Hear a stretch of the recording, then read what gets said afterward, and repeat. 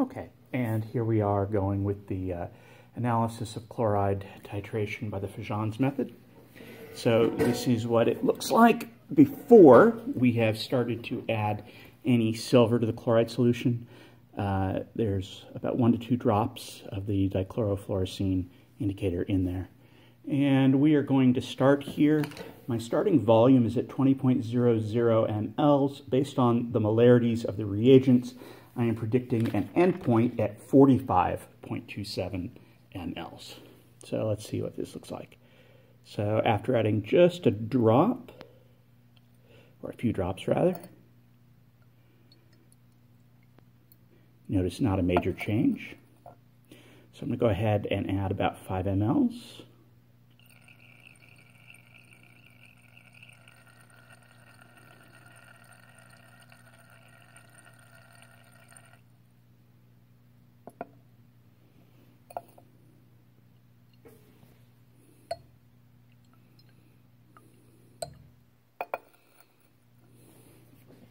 Okay, so at this point I am at just about 25.00 mLs, so almost 20% of the way in.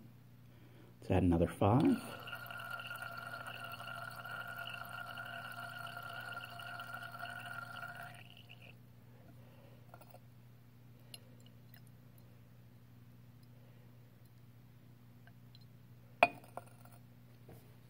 We're just short of the 30 ml mark. Let me add another 5.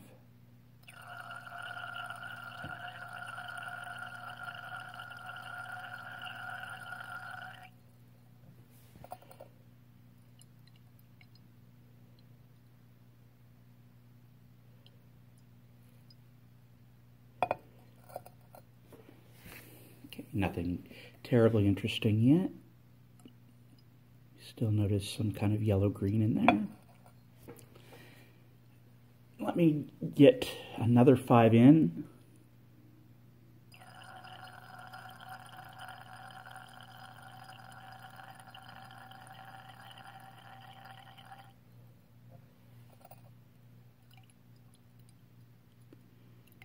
Okay, and we're just short of 80% of the way there right now.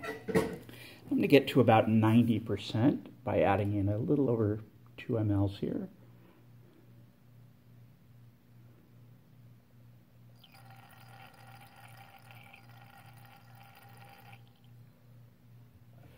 Okay. And at this point, my volume reading is about, I would say, 42.60 mLs. And from here on out, I'm going to go quite a bit slower, because even though I'm predicting that the volume, the endpoint based on molarities is 45.27, of course that could be off just a bit. So I'm going to commence swirling from here on out. So I'll just go a bit dropwise.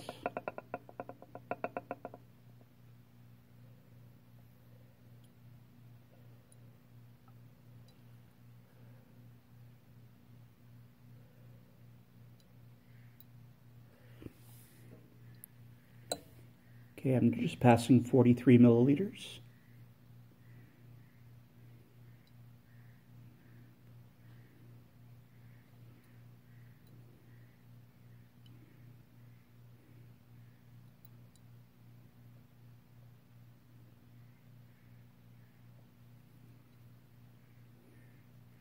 Just passing 44 milliliters.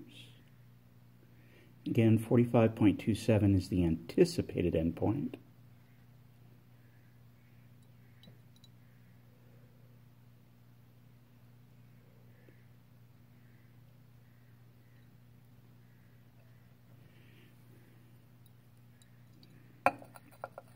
Okay.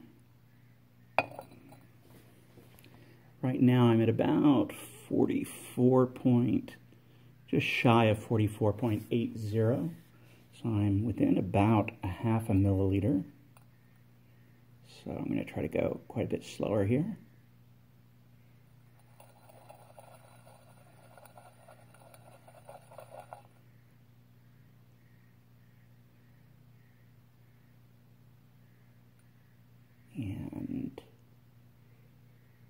go.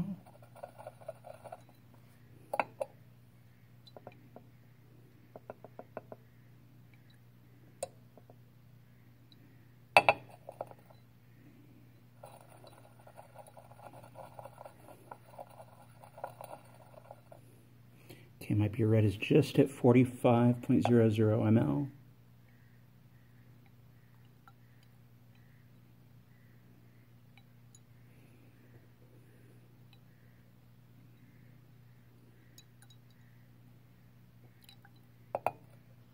Aha.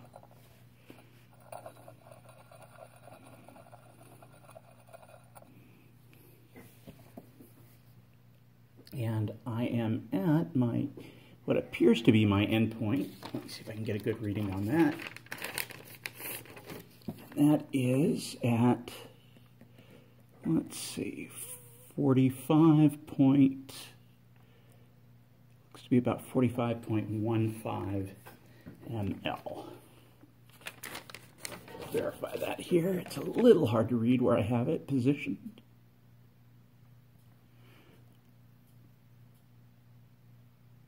Yeah, about 45.15 ml.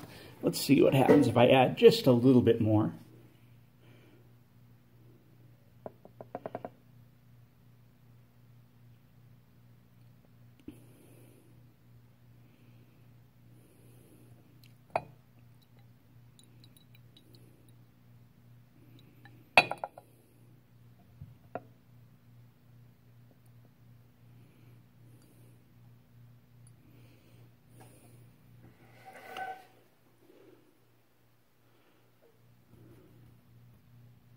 Okay, and now I'm at what I had predicted my endpoint to be based on using my solutions and the measurements.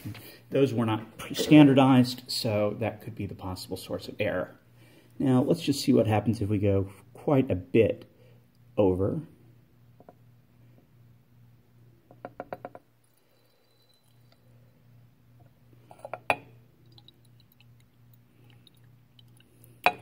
And mostly staying the same.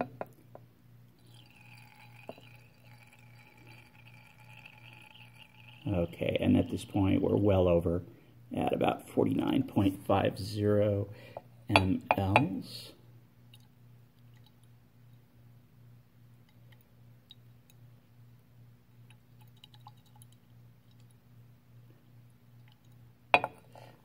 Which would actually correspond to having added a little over, let's see, about 29.5 milliliters at this point. Okay, I'm going to go ahead and end that right here.